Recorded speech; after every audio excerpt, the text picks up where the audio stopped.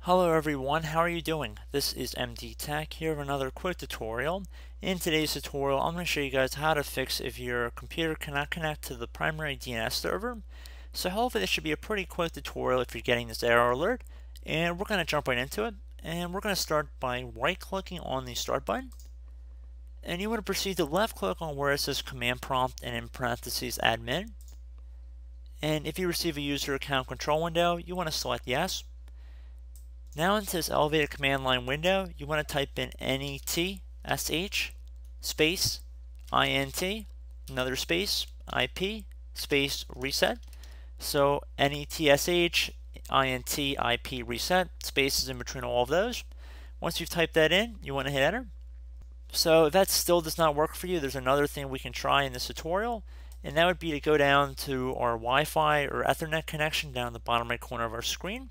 So now I'm using an Ethernet connection. It looks like a monitor with a little cable next to it. And when I hover over it, it should say Internet Access. If you're using a Wi-Fi connection, it should appear as multiple bars, like a cell phone signal almost. You want to right-click on it, and then left-click on Open Network and Sharing Center. And now that we're underneath our network connections, you want to click on whatever next to connections here. If it says Wi-Fi or Ethernet, you want to left-click on it right here. You want to left-click on Properties at the bottom of this window. And now you want to go down until you get to Internet Protocol version 4. Then left-click on Properties. You want to make sure it's set to obtain an IP address automatically for both of these. Then click on OK. Now I'd recommend underneath Change Your Network Settings, left-click on Troubleshoot Problems, where it says Diagnose or Repair Network Problems or Get Troubleshooting Information. You want to select that.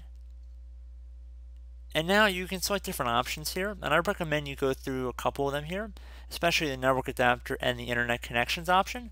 Select internet connections would probably be my first one I recommend you try, and select advanced at the bottom. Make sure it's checkmarked in here to apply repairs automatically, then select next.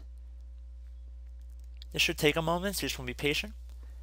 And then it will give you further information if you wanted to elaborate, and I recommend you walk through both of these prompts.